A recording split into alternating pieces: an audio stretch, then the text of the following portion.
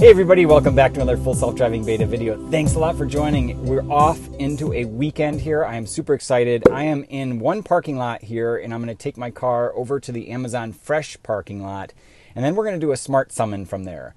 All right, so we are dialed in and all I need to do to take off is double tap on the right drive stalk. So from here, let's see how well it does. All right, the car immediately takes off.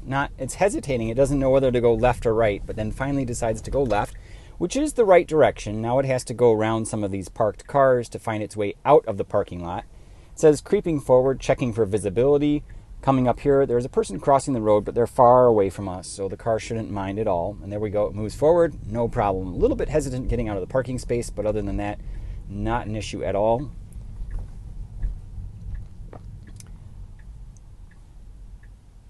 Coming up here, it's slowing down and then it's going to have to accelerate forward. It always does this. When it moves out onto a main road, it really steps on the accelerator. So here we are now on Gulf Road, which is a 45 mile per hour speed limit. And it is speeding up, but not as fast as I thought it would have. So now we need to get all the way over to the left. Let's see if it can do this. It has to go quickly, and it is missing it. So I did have to take over there, unfortunately. And I'll show you here why, because it would have totally missed the left turn. So that was a problem. I'm going to report that.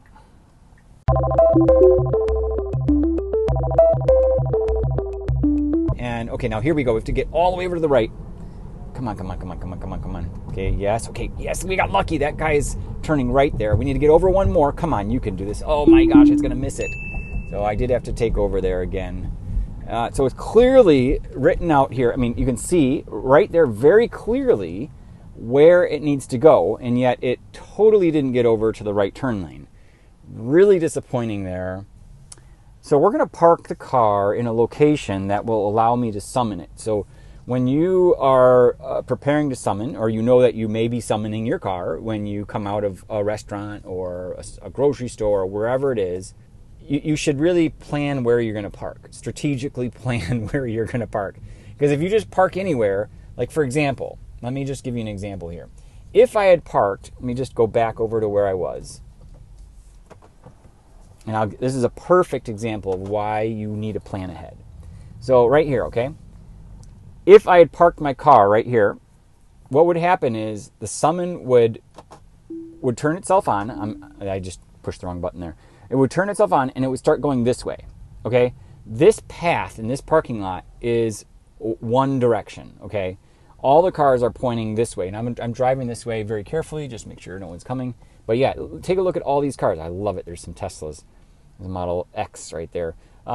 This is a path that comes only one way. Now my car, if you're summoning it, it would, happy-go-lucky, not a care in the world, it would go down that path because it chooses the shortest path possible to get to its destination. So when I say planning, what I mean is finding a spot where it's not going to break the law or, you know, get in a crash or conflict with other people. So this is a perfect spot, okay? This is actually really perfect. So I'm next to a curb, and when it gets out of this spot, it needs to avoid the curb, but I'm not that close to the curb. So again, I'm planning it very, very strategically here. All right, guys, I always get a little bit nervous when I do this. This could end in a complete disaster, or it could end off a complete success. You never know. All right, so my car is somewhere over there. Usually before I do this, I try to make sure I know exactly where it is so I can keep a very close eye on it. Okay, so I don't know if you can see it, but it's like way over there. Okay, so what we're gonna do is open up the little steering wheel icon right now. And what that's gonna do is pull open this circle. So as long as we are within this radius, we're able to connect and then summon the car. So I think it's a 200-foot radius.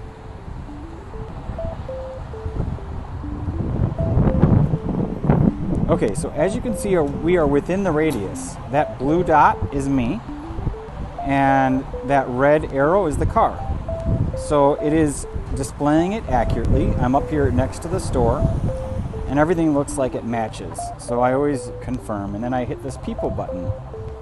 What that does is it allows me then to summon the car. I can hit the come to me button, and the car will start to come. So we're gonna see how well it does it here.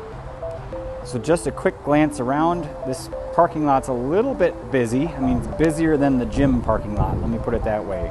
Like we've got another car coming in here. There's a lot of unpredictable things happening in this parking lot. So this is what makes me nervous. Like, look at this. Here comes a car right here. So if my car interrupts with someone else, I will have to run out and grab my car. But the hope is that it's going to come all the way down that aisle and then land right here in front of us and pick us up. So again, look at these cars. They're just pouring out of here. So this makes me nervous, but we're going to try it out anyway. All right, so here we go, guys. Deep breaths, deep breaths. All right, all I have to do is hit the come to me button. Okay, you ready? And you hold it down. So I can't see, but my car is moving. It's over there now. I can see it. It is moving out of its spot. So I don't see my car at all. Just trusting that it's going and doing the right thing. Okay, now I can kind of see the top of the car. Nobody behind the car at the moment. Coming down the pathway.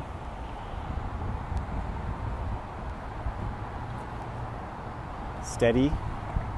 Really steady. Coming up and over. Look at that, we got lucky. No cars. We got really lucky, guys. So there it says, hey, I'm here. So now what I do is just come over to the car, and again, as I've mentioned this before, I always keep my, thankfully nobody's here. I love this. So especially when I'm making videos, it takes a lot of time to do this. So I take my key fob, come over here, double tap down.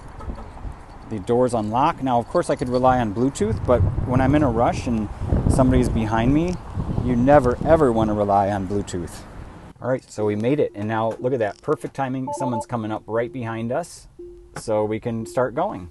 Thanks a lot for watching. If you guys like my videos, hit the like button, subscribe to my channel. Have a great weekend, and I'll see you in the next one.